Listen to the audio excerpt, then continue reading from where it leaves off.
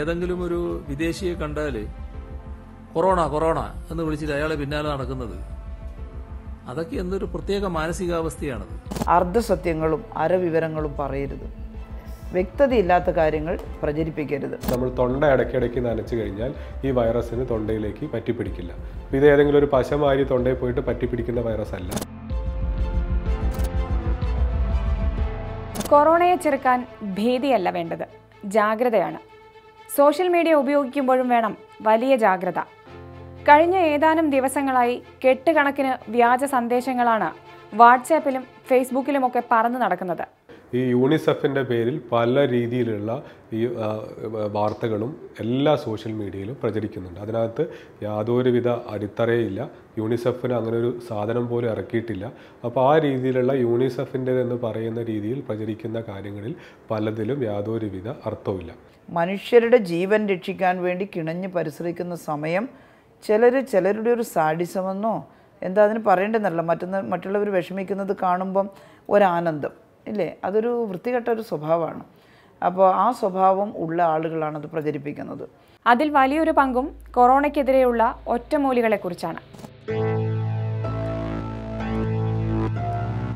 അത് കൊറോണ വൈറസിനെ നേരിടാൻ പറ്റുമോ ഇല്ലയോ എന്നുള്ളത് തെളിയിക്കപ്പെടാത്തൊരു കാര്യമാണ്. എന്നുവെച്ചാൽ വെളുത്തുള്ളി ഉപയോഗിക്കേണ്ടെന്നല്ല, ഈ വെളുത്തുള്ളിയും മഞ്ഞളും എല്ലാം ഔഷധ ഗുണമുള്ള സാധനങ്ങൾ തന്നെയാണ് നമുക്ക് ഉപയോഗിക്കുക, സാധാരണ ഉപയോഗിക്കും പോലെ.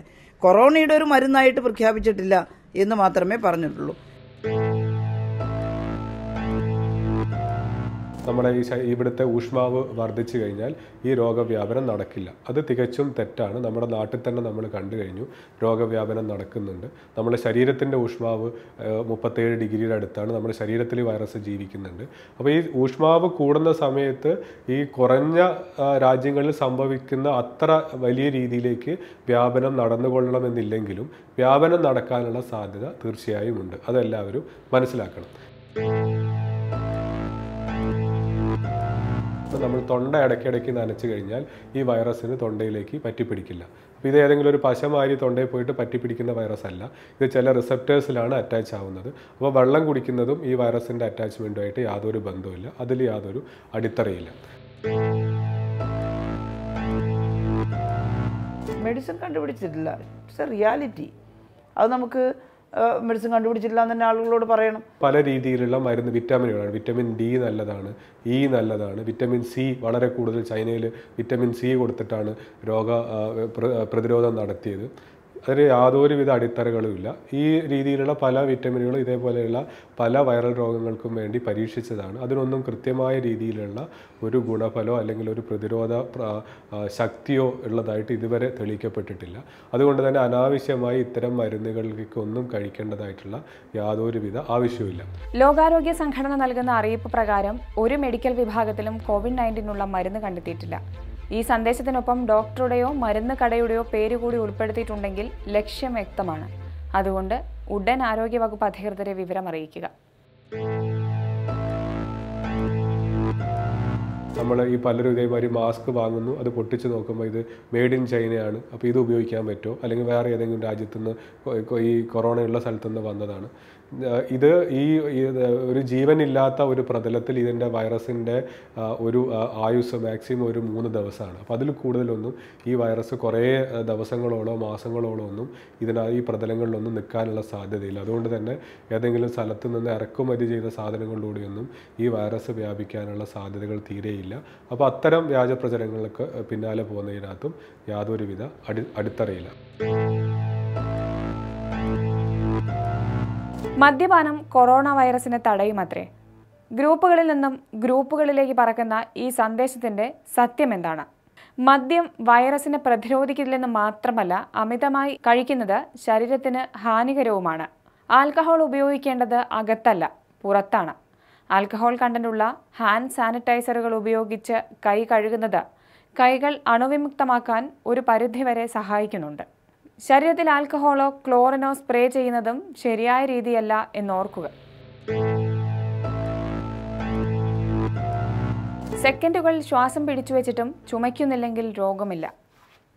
തായ്വാനിലെ ഒരു യൂണിവേഴ്സിറ്റി നടത്തിയ ഗവേഷണത്തിൻ്റെ വീഡിയോ വാട്സാപ്പിലാകെ പ്രചരിക്കുന്നുണ്ട്. നിലവിൽ ശരീരസ്രവങ്ങളുടെ പരിശോധനയിലൂടെ മാത്രമേ രോഗം സ്ഥിരീകരിക്കാൻ സാധിക്കൂ. ശ്വാസത്തിലൂടെ പറ്റില്ല. ന്യൂമോണിയ വാക്സിൻ കൊറോണ വൈറസിനെ പ്രതിരോധിക്കും. ഇത് മറ്റൊരു നുണയാണ്. കൊറോണ ബാധിച്ചവർക്ക് ന്യൂമോണിയ വരാം, അതുകൊണ്ട് ന്യൂമോണിയ മരുന്നുകൾ ഉപയോഗിച്ചെന്നും ഇരിക്കും. ന്യൂമോണിയയ്ക്ക് നൽകുന്ന മരുന്നുകൾ കൊറോണയെ പ്രതിരോധിക്കുമെന്ന് പറയുന്നത് തെറ്റാണ്. കൊറോണയ്ക്ക് വാക്സിൻ വികസിപ്പിക്കാനുള്ള ശ്രമത്തിലാണ് ലോകമെങ്ങും. അത് ലഭ്യമാക്കാൻ ഇനിയും കാത്തിരിക്കേണ്ടി വരും.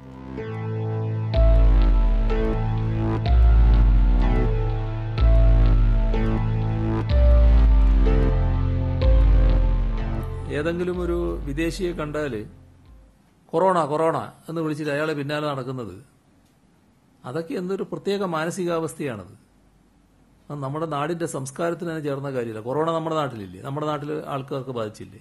ചിലരുടെ ഭാവനാവിലാസം അനുസരിച്ച് വ്യാജ വാർത്തകൾ ഈ കൊറോണ വ്യാധിയുമായി ബന്ധപ്പെട്ടടക്കം നിർമ്മിക്കുകയും പ്രചരിപ്പിക്കുകയും ചെയ്യുന്നുണ്ട്. കർശന നടപടിയെടുക്കൽ മാത്രമേ മാർഗമുള്ളൂ. സമൂഹ മാധ്യമമായാലും മറ്റു വഴികളിലായാലും തെറ്റായ പ്രചരണങ്ങൾ നടത്താൻ പാടില്ല. വോയിസ് ക്ലിപ്പുകൾക്കൊന്നും അതിൻ്റെ പിതൃത്വം ഇല്ലാത്ത സാധനങ്ങളാണ്. അപ്പോൾ അത്തരം വോയിസ് ക്ലിപ്പുകൾ ദയവ് ചെയ്ത് നിങ്ങൾ കേട്ട് കഴിഞ്ഞാൽ വിശ്വസിക്കാതിരിക്കുക. വിശ്വസിച്ചാലും ഇല്ലെങ്കിലും ഒരു കാരണവശാലും അത് വീണ്ടും ഒരാളിലേക്ക് ഷെയർ ചെയ്യാതിരിക്കുക. അത് ദയവായിട്ട് ഓരോരുത്തരും ഈ സന്ദർഭത്തിൽ ചെയ്യേണ്ടത് വളരെ അത്യാവശ്യമാണ്. ആധികാരികത ഉറപ്പുവരുത്താത്ത ഒരു സന്ദേശവും വിശ്വസിക്കുകയോ ഫോർവേഡ് ചെയ്യുകയോ ചെയ്യരുത്. നമ്മുടെ പ്രവർത്തനങ്ങൾ രോഗം തടയാനുള്ളതാണ്, പരത്താനുള്ളതല്ല.